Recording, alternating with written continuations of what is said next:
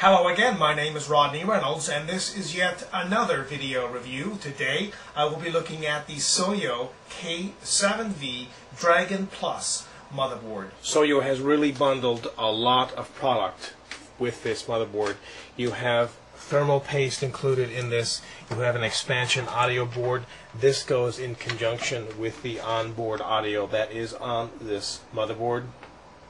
You have on this the center, the base, the rear. You have optical in, optical out, coax in, coax out.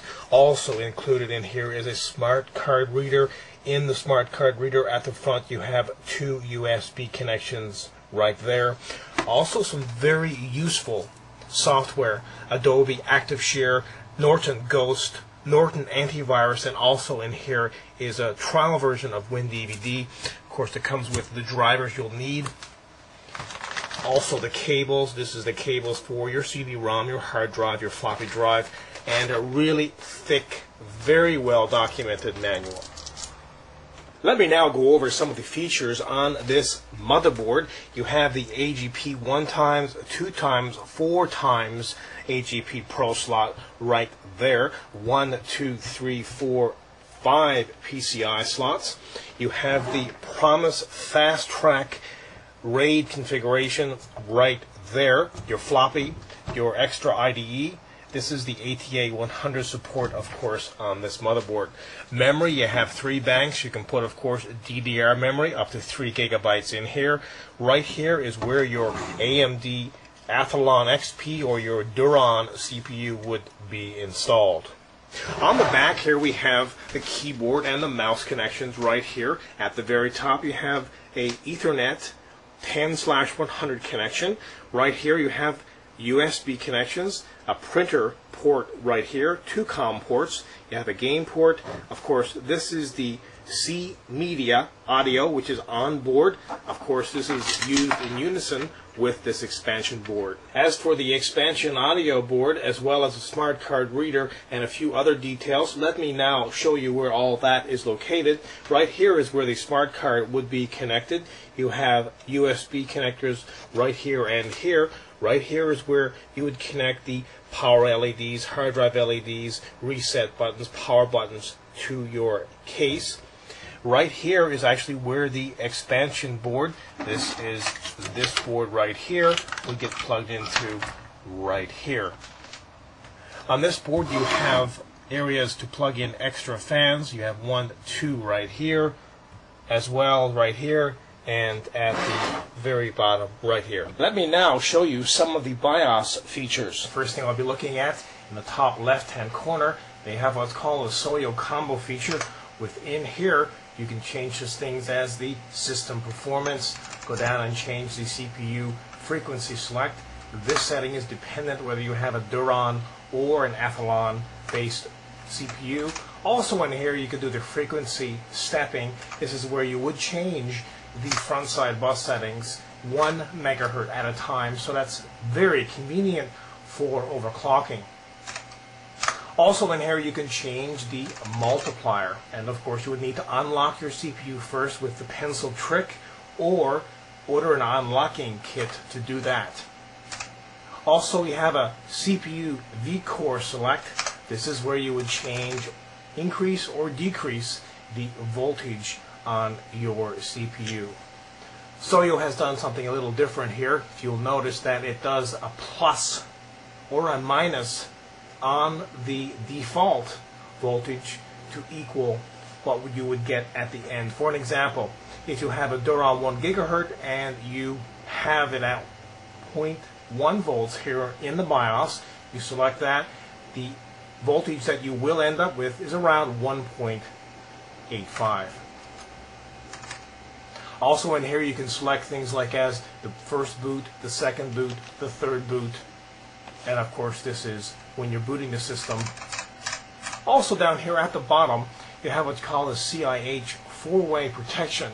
This is basically protection for the BIOS, and what it means is that you can only flash the BIOS by using a software program in DOS called AWD Flash.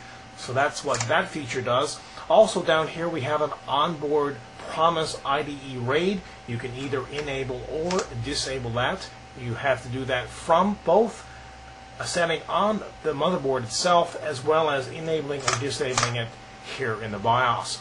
Also, we have what's called the onboard 6-channel audio. You can enable or disable that feature. Also down here we have the onboard LAN. This is a network chip. You can of course enable or disable this as well. Next we have the standard CMOS features. This is a very common feature almost on every single motherboard. You have the time, the date, and your IDE drives here as well. Selections here for your floppy disks and so on. Here is the advanced BIOS features. In here you could enable and disable things like virus warning, CPU internal cache, external cache, and so on. Very standard to a lot of systems. The advanced chipset features. Now in here you can change things like the DRAM clock drive control, the AGP, the P2P bridge control, and the CPU and PCI bus control. I'll go into the first one here, the DRAM clock. In here you can change and you can really tweak the memory settings from this area right here. You can go by speed, and all of these will be changed dependent on the speed of your memory. And of course you could override this in manual and change different things like the CIS latency, the bank interleave, and so on. Also going on to the AGP, the P2P bridge, you could go into things like AGP aperture size, AGP mode, AGP driving control, and so on. Going on to the CPU and PCI bus control, in here you can enable and disable things like the PCI master 0 WOS state, the post write and delay transaction state. The integrated peripherals is yet another very common feature to a lot of boards. This is a little different in the sense that it gives you this menu first, and you can choose and select things from here. Things like onboard USB controller, you can go to all disabled, you can enable all, you can enable the 1 and 2, the 2 and 3, the 1 and 3, so you've got lots of control in here for the USB, as well as you can have USB keyboard support. You can enable or disable that. Going back to the very top here, we have what's called a VIA on-chip IDE device. Within here you can enable and disable the on-chip IDE channel 1 and 0, dependent if you want to do that, give you good control there. The Super I/O device is the next thing you can select here. You can go in here and you can actually change it. You can enable or disable the onboard FDC controller. You can also change your serial ports settings as well as disabling those, and as well you can really see the parallel port configuration and the parallel mode configuration in this area. Also, power management setup is another feature in this BIOS. In here you can control such things as the ACPI suspend type, depending what you want to do there. You can also do hard drive power downs, suspend modes, video off options, and so on and so forth. And this feature is also pretty common now on a lot of motherboards. Going on here to the plug and play configuration. In here you can enable or disable the plug and play OS install. If you have an operating system that does support plug and play, of course enabling this would give you the ability to use plug and play in different devices that you connect to your computer. At the very top right here we have what's called a PC health status. In here we can view such things as the CPU voltage, the memory voltage, and other voltages as well. We can also view the current CPU temperature, the current system temperature, and also current fan speeds. And at the top we have what's called the FOC, fan off control. You have the option of enabling or disabling this. Soyo has really packaged a lot of product for the money, certainly big bang for the buck here. You have the smart card reader, they threw in the thermal paste, a great, well-documented manual, fantastic audio, great software included, very useful software that you can actually use. Also, of course, you've got the cables, you've got even a network card, a 10/100 on board. The only thing that's missing on this is the ATA133 video on board, as well as a USB. Those three things, though, are extremely minor considering the price on this motherboard. In saying all that, I give this motherboard a 9 out of 10. I love this motherboard. Again, my name is Rodney Reynolds, and this has been another video review. Be sure to check back in a few days. I will have